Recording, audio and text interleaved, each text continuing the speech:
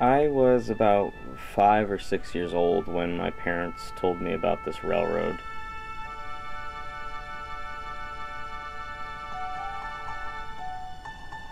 It's a place called Paradise, and it definitely lives up to its name. And it truly was paradise for me as a kid because so many of the stories and places that I had read about seemed to just come to life.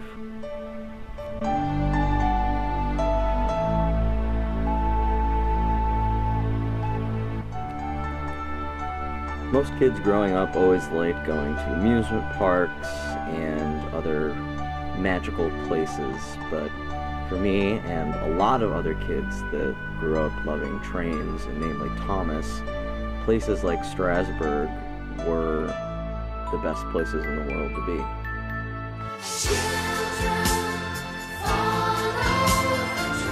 Once upon a time, in 1989, woman in Britt Alcott introduced her favorite #1 engine to America. You can see that and Thomas right here at the Strasburg Railroad. A popular children's character was in West Milton today, all 55 tons of him.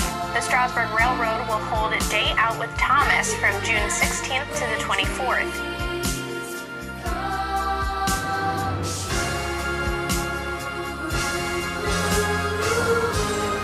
And as I've grown older, year after year, I have acquired many, many stories about this railroad.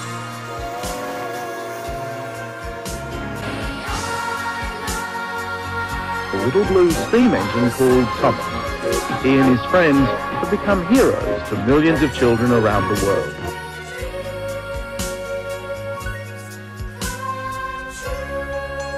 Past, present, and future. It all comes together at the Strasburg Railroad.